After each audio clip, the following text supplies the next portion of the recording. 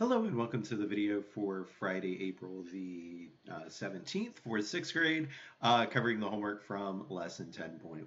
So hopefully after watching the videos yesterday and practicing drawing shapes, everything kind of makes sense. If it doesn't, hopefully this part will help explain it a little bit better. And if you still need help, you can ask questions and I will be happy to help you. So let's go ahead and take a look at what we were working with.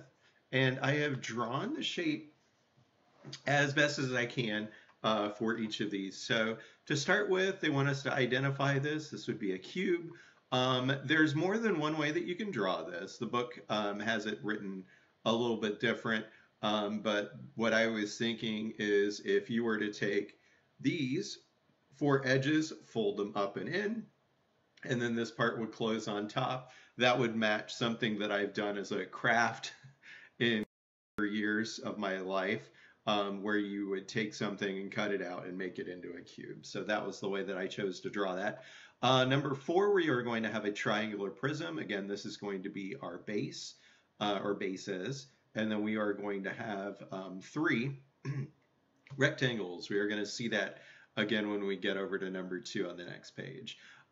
So number 6, Nina used plastic rectangles to make 6 rectangular prisms. Here's what a rectangular prism would look like. Pretend that this one is a rectangle and not a bad attempt at a square. This one I did a little bit better with. But we are going to have 1, 2, 3, 4, 5, 6 rectangles per rectangular prism. We are going to have 6 of these shapes. So that would give us 36 rectangles. To finish that, number 1, how many vertices does a square pyramid have? It would be 5. So I've tried to draw the 3D model for this. And so this would be one of our points, and then here, and then here, and then here, and then where all 4 of our triangular sides meet at the top of that shape, that would be our 5th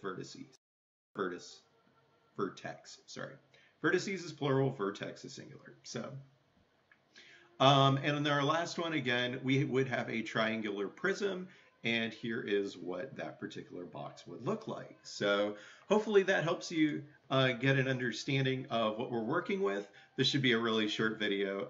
And if you have any questions, again, please feel free to send me a message on Google Classroom and I will be happy to help you with that. So I will see you again on another video or 2 more videos for today as we have a new lesson. So I will see you in the next video that you get to watch today. Have a good day.